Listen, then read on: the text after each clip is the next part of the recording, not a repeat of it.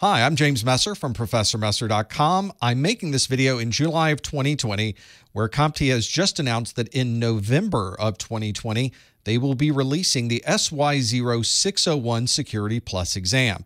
And in this video, I'm going to explain to you why it probably would not be a good idea to hold off your plans on getting Security Plus until the November timeframe. You probably shouldn't wait to take the Security Plus exam. I think you can summarize the rest of this entire video in this single slide, which is do not wait to get certified. You never want to wait to have that certification in your pocket. Certifications provide you with a wealth of advantages, especially if you're currently looking for a job or for a better job. And having that certification in your pocket or on your resume is much more important than waiting until a new version of a set of exam questions happens to come out. Never, of course, is a very strong word, and I want to explain to you in the rest of this video what I mean when I say never wait to get certified.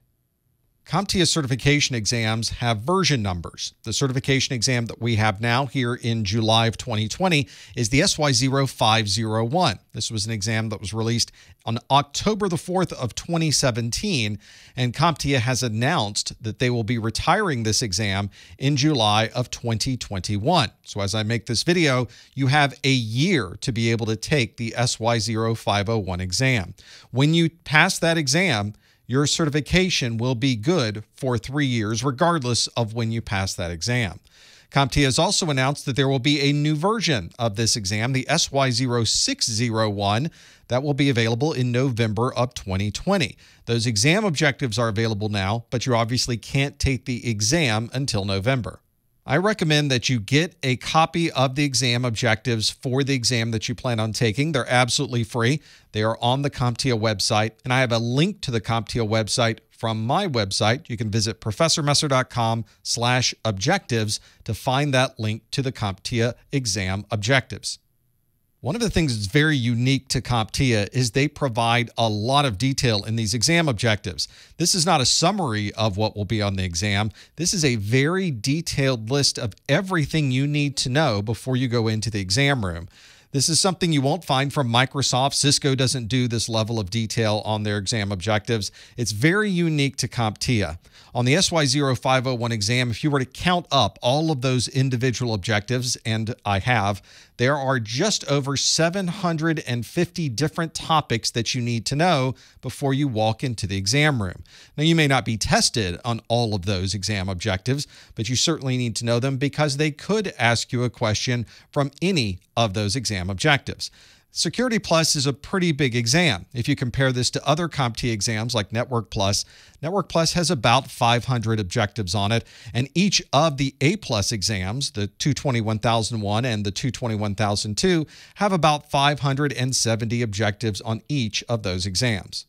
With this new release of the SY0-601 exam, that number of objectives has increased from 778 to 1,037. So you can see that the SY0-601 will be a bit bigger of an exam than the SY0-501.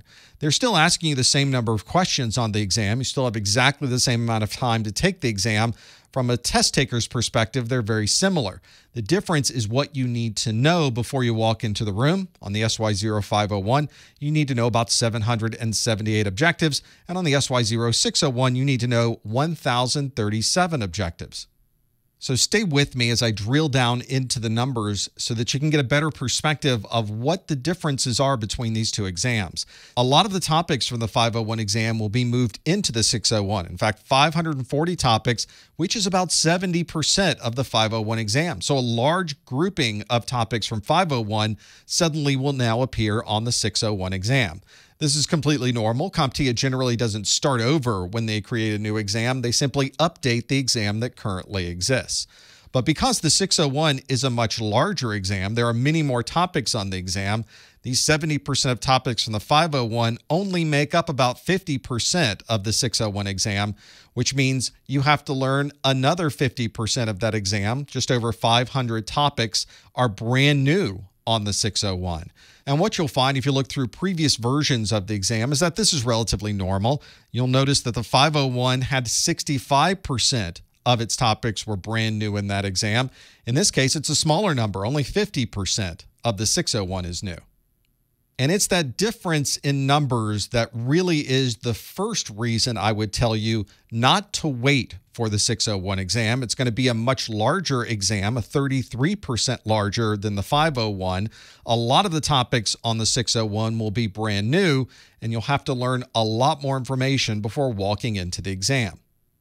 So what has really changed between the SY0-501 and the SY0-601?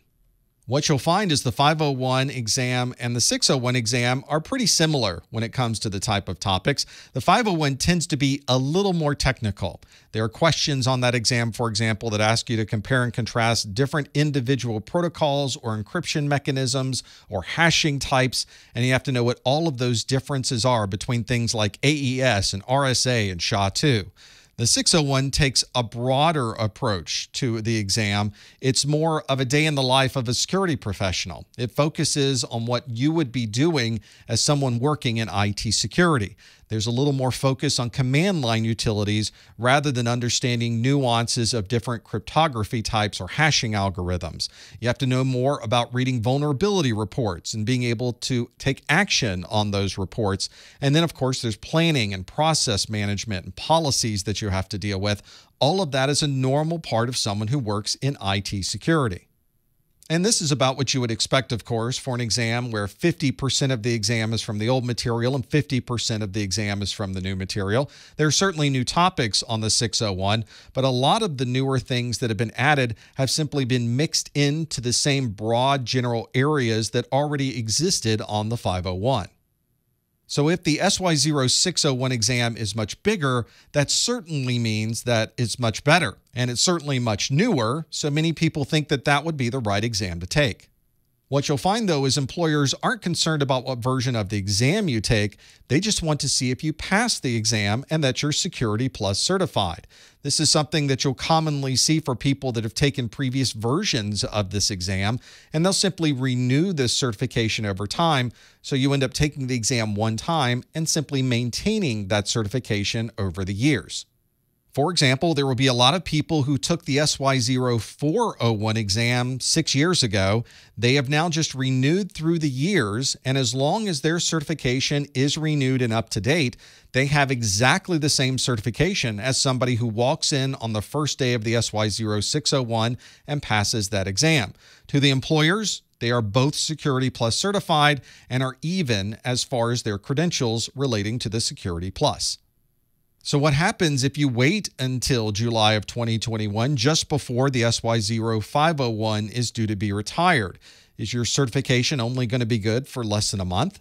Well, the answer is of course not. Once you earn a certification, the clock starts ticking and you have earned that certification for a 3-year period. You could wait until the very last day that the SY0-501 exam is offered. You pass that exam and you will be Security Plus certified for 3 years.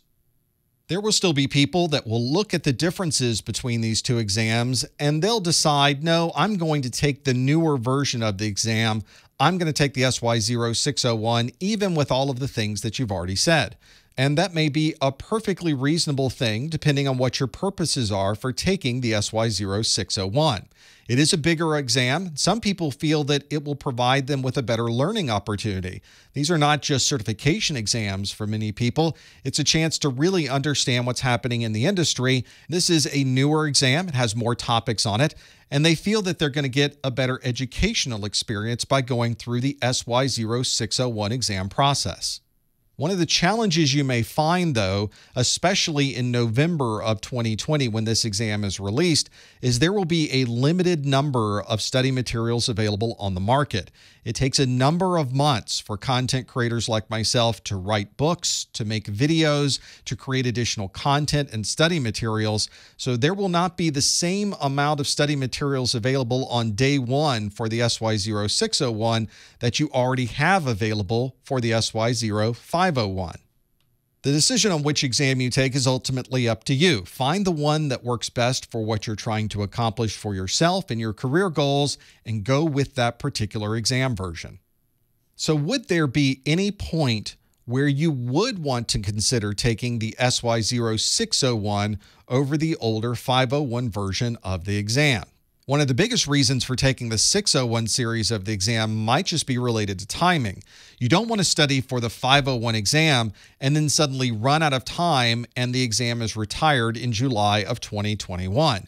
Instead, you want to see if you've got enough of a ramp to be able to study everything you need to be able to meet that date. And if you think that you're even going to be close to July of 2021, it's probably going to be a better idea to study for the 601 series of the exam. Whether you decide to take the 501 or the 601, we will always have training videos, course notes, practice exams, and other study materials on our website at ProfessorMesser.com. Thanks for watching, and best of luck with your studies.